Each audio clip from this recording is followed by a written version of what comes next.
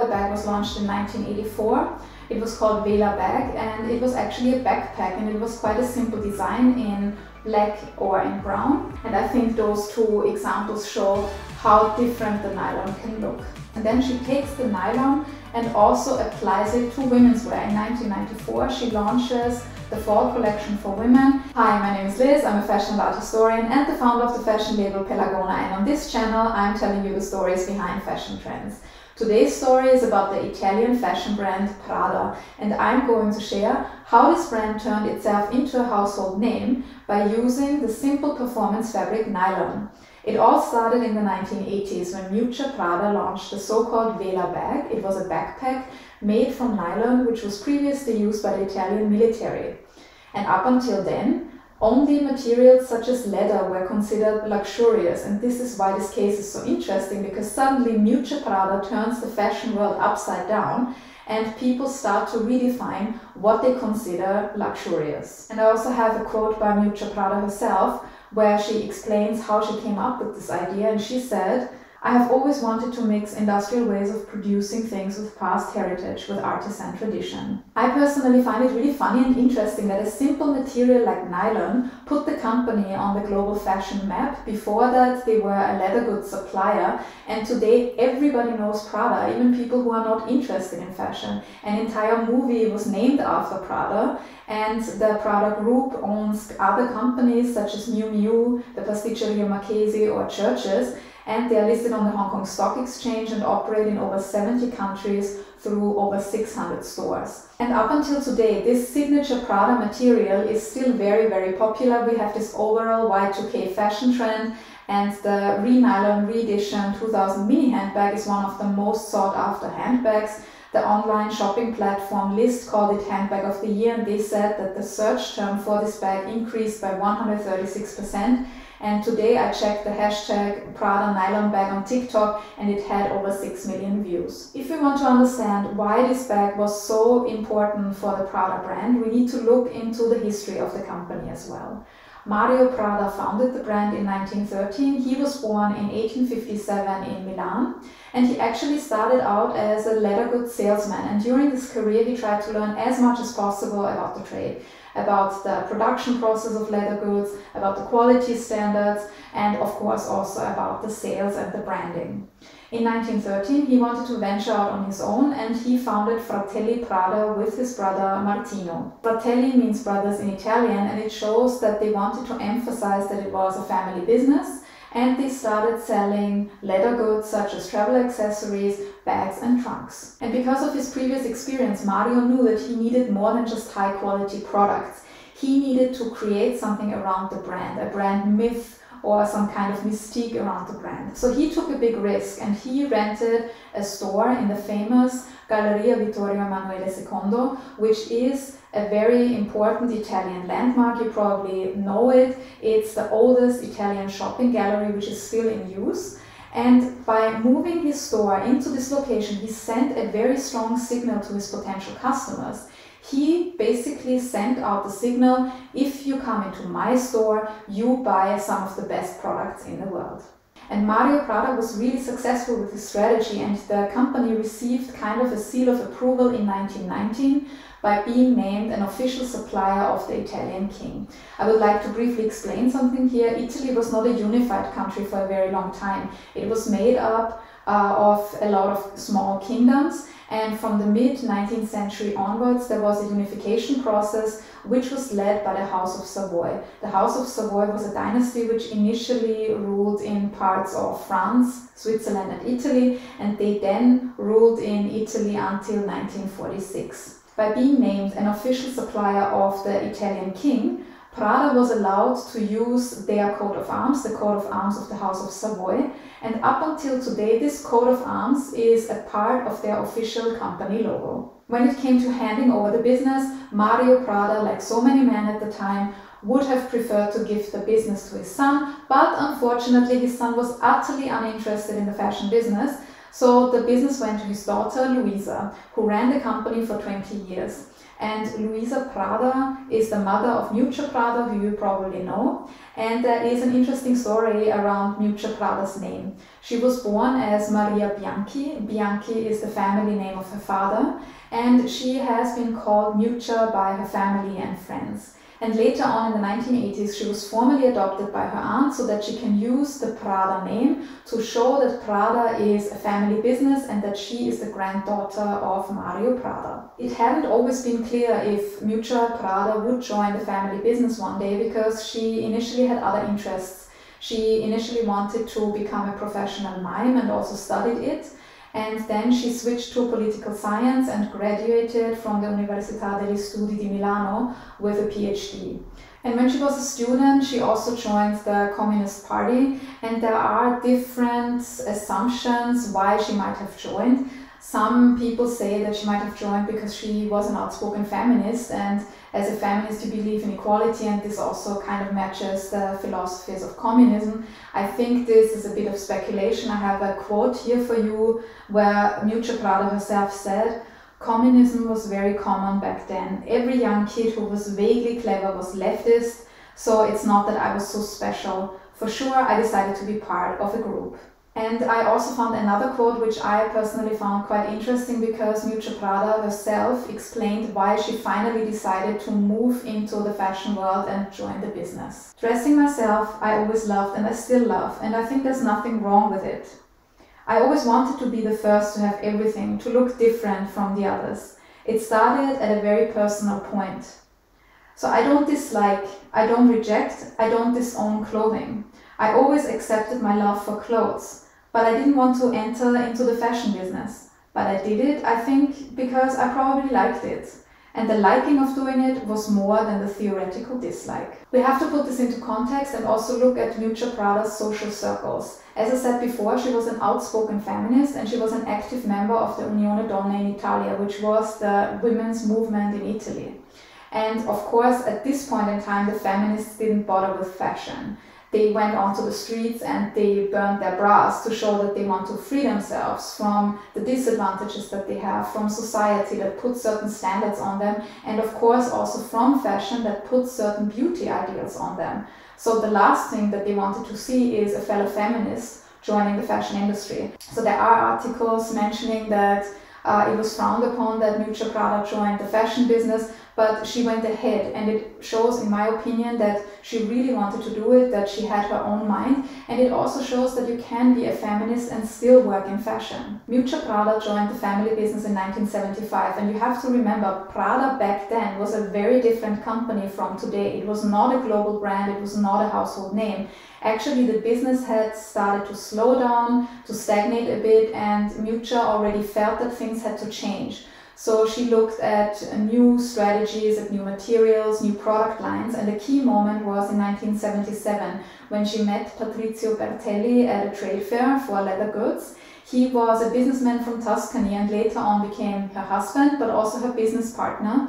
And they started to take Prada to the next level. So one of the first projects was the women's footwear line in 1979, and together they turned Prada into what we know it today, this big brand, this global brand, the household name. And now we have arrived in the mid-1980s when the star of this video was born, the nylon bag, and as I said in the introduction, this was something very unexpected. It was an inferior material, nylon, suddenly used for a luxury product, and luxury products or accessories used to be made with leather, but this is what made it so interesting, this whole dimension of being something new, something unexpected. And there are quotes of Miuccia Prada where she said anything that she looked at in the luxury space she found bourgeois, old-fashioned, boring, and she wanted to do something completely new, something completely unexpected, and this is exactly what she has achieved. And in the long run, it also shows how the view on luxury has changed. And the nylon bag, which I'm going to discuss in a bit, was the stepping stone for another development for the brand, because in 1988 they finally ventured into women's wear. They launched the fall-winter ready-to-wear collection, and this collection was in very clear cuts, and the color palette was in black and white tones. And some articles said that Miuccia Prada got the advice in advance not to go too over the top, to keep it simple within certain limits. So we could see that as negative, but when we put this into context, it's again very interesting, because we are in the 80s, as I said before, with this maximalism, the opulence, and suddenly there is this designer from Italy who has these clear shapes and cuts and these neutral color palettes, and this is already showing where fashion is going to go. Because fashion is going to do the complete opposite of the 1980s. In the 1990s we have this trend of minimalism, and Prada definitely was part of shaping this development. Another brilliant move by Miuccia Prada was the introduction of the Prada green. She started to launch, for example, accessories in a signature green color, so when somebody walked on the street you could spot the bag, for example, and because it was green you knew it was Prada. And the very same color was then also used for Prada stores. At this point in time Prada started to expand globally, and the signature green was also used for the interior design. So similar to the bag on the street, when you passed by a shop window and you saw the green, you immediately associated it with Prada. And since then Prada has ventured out into many other areas. In 1993 Miuccia Prada founded Miu Miu, another fashion label. A lot of people don't even know that it is associated with Prada. Prada also is active in the field of sports. They support many teams, for example in sailing. They also had Prada Sports, which was eventually relaunched as Linea Rossa in 2018. And also they are very active in the arts. For example, you probably have heard about the Fondazione Prada, an organization that promotes contemporary art. And in 2020, Miuccia Prada again surprised everyone in the fashion world, because she announced that the Belgian designer Raf Simons is going to join her as a co-creative director, which was something again very unexpected, because both designers had been independently very successful and suddenly they joined forces. And their first collection was the spring collection of 2021, the ready-to-wear collection. Now that we have an understanding of the brand, let's look into the details of the bag. As I said before, the bag was launched in 1984. It was called Vela Bag, and it was actually a backpack, and it was quite a simple design in black or in brown. And this first iteration of the backpack had no branding. It had a top flap, and it also came with a D-ring strap closure, and you could close it with a drawstring. So that was the basic design. It was made from nylon, as I said before. And only in the next iteration did the backpack become branded, because it got this triangular metal label that we know today with the logo, and there were also 2 additional pockets added on the outside. And this material was a special type of nylon. It was called Pocono Nylon, and it was used by the Italian military for tents and parachutes. And Miuccia Prada got inspired by this material when she visited a factory where they were spinning this really fine thread or yarn, and they used 19th century machines. So she then saw this durable material and wanted to use it for accessories and later on also for clothing. You also have to put this into context. It's the 1980s when Miuccia Prada did that, and it's the time of opulence. It's over the top, it's maximalism, and she was drawn to completely the opposite.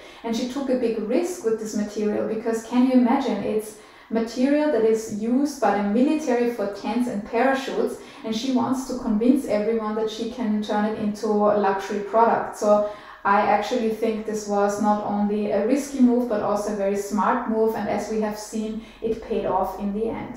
And I have another quote by Miuccia Prada where she explains why she was drawn to the material. "Suddenly nylon started to look more intriguing to me than couture fabrics. I decided to introduce it to the catwalk, and it challenged, even changed the traditional and conservative idea of luxury. I'm still obsessed with it." And she said that many years after she introduced those items. And this new material may have been disruptive, but also a lot of people thought it was inferior or cheap, but it was actually not cheap at all. In 2004, Miuccia Prada explained that it was actually quite expensive. She said this type of yarn was more expensive than silk because it was quite fine and they had to learn how to work with it, and this process of learning took them 3 to 4 years, and that's why this material actually was quite expensive. And after Prada launched these bags, it took them another decade until they achieved cult status, but they came up with many versions and iterations of these bags, and I have 2 examples here for you today so that you can see the difference. Both of them are from the late 80s and the early 90s. This first example that I would like to show you is a more functional one. It's in black, it has some details here, and also the logo is not too visible, and it stands for this durability approach that Prada has. And the second example I personally really like because it shows how elevated the nylon can look. It's a blue version, and it has the metal label here also, and I think the straps make it look really elegant. And I think those two examples show how different the nylon can look. And up until today, nylon is a very important part of the Prada brand DNA, and I have a quote from 2019 by Miuccia Prada for you. She said, "I have a passion for nylon to death. Nylon is the emblem of an industrial aspect, and when we started to make it, it was completely new. And since the beginning, Miuccia Prada keeps coming back to that material." I think this also illustrates Miuccia Prada's personal character because, as I said before, she wanted to look different, she wanted to do something new, she wanted to challenge the status quo. We also see that with her political interest as a member or an active member of the feminist movement, challenging the social status quo. And she also does this in fashion with these nylon bags. And then she takes the nylon and also applies it to women's wear. In 1994, she launches the fall collection for women. And it's a very interesting collection because it's very tailored. We have tailored jackets, skirts, coats, and it looks very smart, and you would not expect that this is nylon. This nylon looks effortlessly chic, and I think this is the magic that Miuccia Prada made happen on the runway. And this just shows what was happening overall in the 1990s in the fashion world. People were ready for something new, they wanted to move away from this 1980s opulence, and Prada was there with the right strategy, the right designs at the right time. When I did the research for this video, I was curious what Prada is doing in terms of sustainability because, let's be honest, nylon is not really considered a sustainable material anymore. And I discovered in 2020 they came out with this Re-Nylon re-edition of the 2000 and 2005 handbag. And they use recycled yarn. They say it can be recycled indefinitely. It's called Econyl. I'm not sure if I said it correctly. It's basically a fiber that they make by using waste. They take waste, for example, from landfills, and they use fishing nets and other materials like, for example, plastic carpets. And then in chemical processes, they turn it into yarn in factories in Italy and Slovenia. And then this yarn is used for this new bag. So I'm very curious where this edition is going, what is also the feedback in terms of sustainability and recycling of these bags. And of course, I'm curious where Prada is going next. And I'm also curious about your thoughts. What do you think about Prada? What do you think about the nylon material as a luxury good? Do you have such a nylon bag, or are you thinking of buying one of the new ones or a vintage one? Let me know in the comments below. And as always, I have written a detailed article on thepinklookbook.com. And if you enjoyed this video, please like and subscribe. I thank you very much for watching. See you soon and goodbye.